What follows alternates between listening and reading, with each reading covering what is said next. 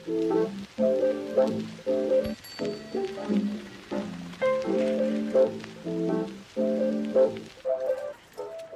friends, welcome back to my channel, or welcome if you're new here. My name is Erica. Thank you so much for clicking on this video and being here today. As you can tell by the title, today I'm going to be sharing with you guys 5 books that I think you all should read in the year 2020. I've done a few videos like this before where I've talked about my favorite self-development books or spirituality books, and I'll have those old videos linked in the description box in case you want to go learn about some more books to read. I'm a huge reader. I love reading, but specifically I love reading books that expand my mind or allow me to grow into a better version of myself. And I truly feel like all of these books that I'm sharing with you guys today have done that for me. I will try to find a link to all of these books so you can buy them and put it in the description for you guys. If you're all about self-development and diving deep into spiritual growth, this is definitely the video you're going to want to watch, and you're also going to probably want to subscribe.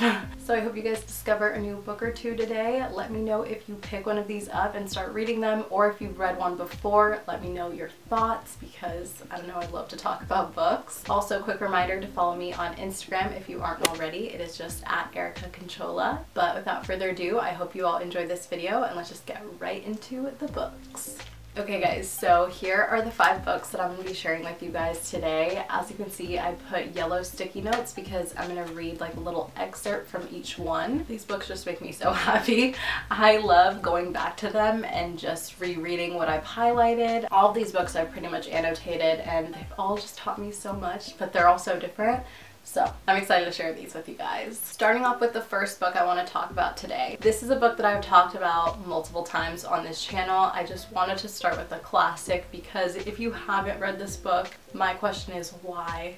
Just please go and pick this book up. You could read it within like a day or two. I read it in one sitting in like 3 or 4 hours. If you watch my videos, you've probably heard me talk about this book, but it is The 4 Agreements by Don Miguel Ruiz. This was the book that like started it all for me, I would say. It really just like kind of gave me that nudge to really dive deep into learning more about myself and about spirituality especially. I love Don Miguel's style of writing because it is so simple yet so beautiful. It's almost poetic. Once you really read and learn about the 4 Agreements, your life changes. Like learning about those 4 things truly makes a heck of a difference. All my friends pretty much know how in love I am with this book, and one of my friends for my birthday this year gave me a mini version of this book. Like what? I didn't even know they made this, but it's so freaking cute. Basically it's just like a summarized version of the 4 Agreements, and it's so cute, so I take it with me everywhere now, and it's just the best little thing to refer to whenever I'm feeling meh. I'm just gonna read a little part from, I believe, the 2nd chapter. Death is not the biggest fear we have.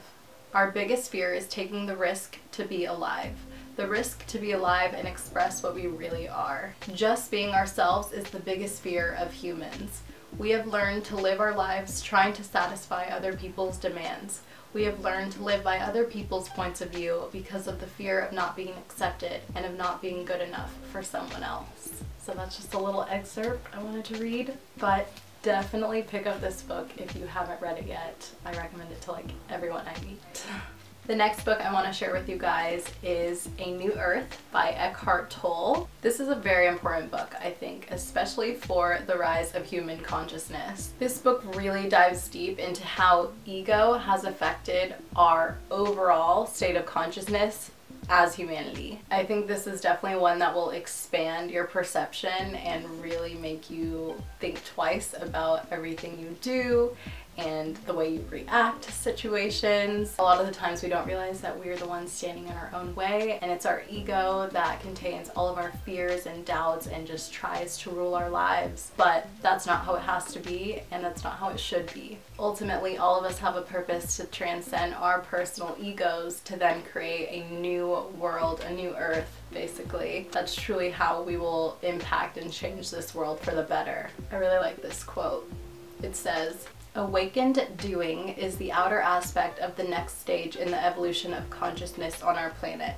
The closer we get to the end of our present evolutionary stage, the more dysfunctional the ego becomes, in the same way that a caterpillar becomes dysfunctional just before it transforms into a butterfly. but the new consciousness is arising even as the old dissolves. I think that's super interesting, and hopefully it intrigues you guys and makes you want to read this book, because it's a good one. And I know Oprah loves this book. This is one of her favorite books. She actually did a few podcast episodes with Eckhart Tolle, and they just dive deep into each chapter, what it's about, how you can apply it to your daily life. He'll answer questions. It's a really good podcast series, so you should definitely check that out. I'll try to link it below if I can. This next book is one that I actually read in a week because it is just that good. This book is called The Illusion of Money: Why Chasing Money is Stopping You from Receiving It, by Kyle Cease. Kyle Cease is one of my favorite humans. He mixes comedy with spirituality, and it's just like the best thing ever. His book, the way he writes, is exactly how he speaks, so it makes it really entertaining to read. Towards the end of 2019 was when I really decided that I was going to heal my money mindset. That is something that's so important to me. I'm still working through it, but I'm getting so much better because I know that I desire a life of abundance, and that includes financial abundance, you know. So I had heard really good things about this book. His podcast interview with Lewis Howes on Lewis Howes' podcast was phenomenal. I've listened to it like 4 times now. So once I listened to that, I knew I had to pick up his book, and then I read it within a week. But this is just really about remembering how infinitely powerful we all are, and we don't need to chase anything external. Everything we need to change our own life and to obtain the things that we desire in life is already within us. We are the creators of our own destiny, and sometimes there are old stories that we constantly tell ourselves that we really need to let go of in order to really transform into this person that we want to be, and the person who can have whatever they desire in life. I freaking love this book, but I'm gonna read a little part of it. It seems as if 99% of our creative energy has been spent trying to hold together this illusion of limitation and unworthiness. The moment we stop holding it together, we unlock an entirely new dimension of abilities and freedom. This is why I find the phrase "trying to keep it all together" so fascinating. What are we trying to keep together? If you have to try to keep something together, maybe it's not supposed to be there. Maybe what you're trying to keep together is an old way of being that doesn't fit anymore. There's a little insight into this book for you. Very, very good. This next book I actually have not finished yet, but it is one that I constantly go back to, and I will probably always go back to because it's written in a style where you don't have to necessarily keep up with it and read it like straight through. So this book is Change Your Thoughts, Change Your Life by Dr. Wayne Dyer.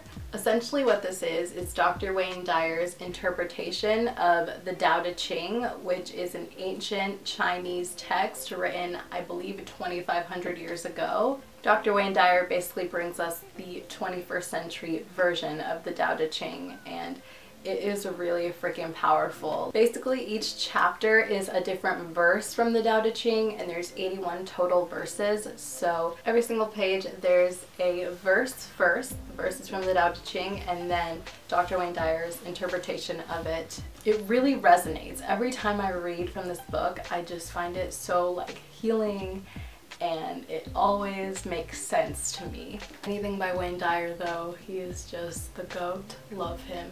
I'm gonna read the 8th verse to you guys, which he translates to living in the flow. The Tao and water are synonymous according to the teachings of Lao Tzu. Lao Tzu is the person who wrote the Tao Te Ching. You are water, water is you.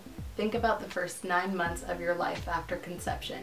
You lived in and were nourished by amniotic fluid, which is truly unconditional love flowing into you, flowing as you. The Tao asks you to clearly see the parallels between you and this naturally flowing substance that allows life to sustain itself. Live as water lives, since you are water. Become as contented as is the fluid that animates and supports you. Let your thoughts and behaviors move smoothly in accordance with the nature of all things. So beautifully written. Sometimes I'll like be tearing up as I'm reading parts of this book. So absolutely recommend this. Alright guys, the fifth and final book I want to share with you guys today is You Are a Badass at Making Money by Jen Sincero. This is my most recent read. I finished it a couple weeks ago and I freaking loved it. I would say if you want to work on your money mindset, this is the book you need to pick up because she has incredible practices and affirmations in here. I've incorporated some of them into my daily routine and they're just so simple and helpful. I'm definitely going to be bringing more videos about financial abundance onto this channel, so if that's something you're interested in, you could leave me any questions or suggestions on topics to talk about in a comment below. I'll read you guys a little part from this book.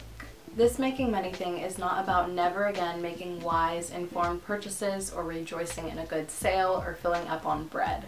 It's about giving yourself the options and the permission to be, do, and have whatever lights you up, instead of acting like a victim of your circumstances. It's about creating the wealth that affords you the life you love to live instead of settling for what you think you can get. So key, and that's basically the reason why I want to learn more about money and why I want to be financially abundant. We don't realize how toxic some of our ideas are towards the idea of wealth or having a lot of money, you know? Day by day I'm healing those old subconscious beliefs of mine, and this book definitely has helped me do that. Alright friends, so that is basically all I have to share with you guys today. Those 5 books I highly recommend you all read in the year 2020, maybe even to start off your 2020, because that is the vibe, I think. Those are the vibes we are going for. I hope you guys enjoyed this video. Let me know if you did by giving it a thumbs up. If you have any books you want to recommend to me, let me know in a comment below. Thank you guys so much for taking the time to watch this video. If you liked it, be sure to subscribe. I love you all so much. Don't forget to be here, be still, and be love, and I'll see you in my next video. Bye guys.